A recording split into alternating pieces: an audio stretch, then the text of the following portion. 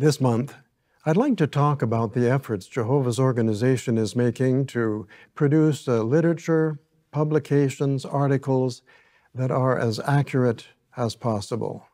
We're going to talk about accuracy of statement.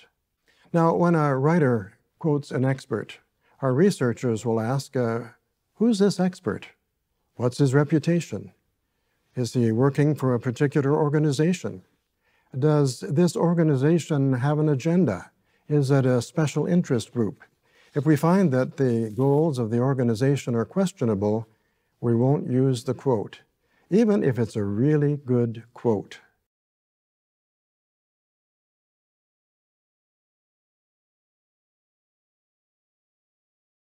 Been studying Jehovah's Witnesses for 40 years, and a very important point is in technical terms, they are what historians and sociologists call a peace community.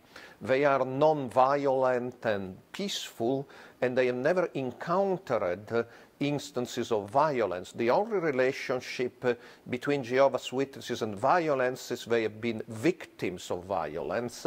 So I believe calling Jehovah's Witnesses extremist is based on a misreading of what is the typical literary style of their literature, and banning or discriminating in any way against Jehovah's Witnesses will be a mistake, will be dangerous for religious liberty of many other groups, and will tarnish the image Russia enjoys as a government and a country who does a lot in the international fora to advocate religious liberty for persecuted Christians in many other countries of the world.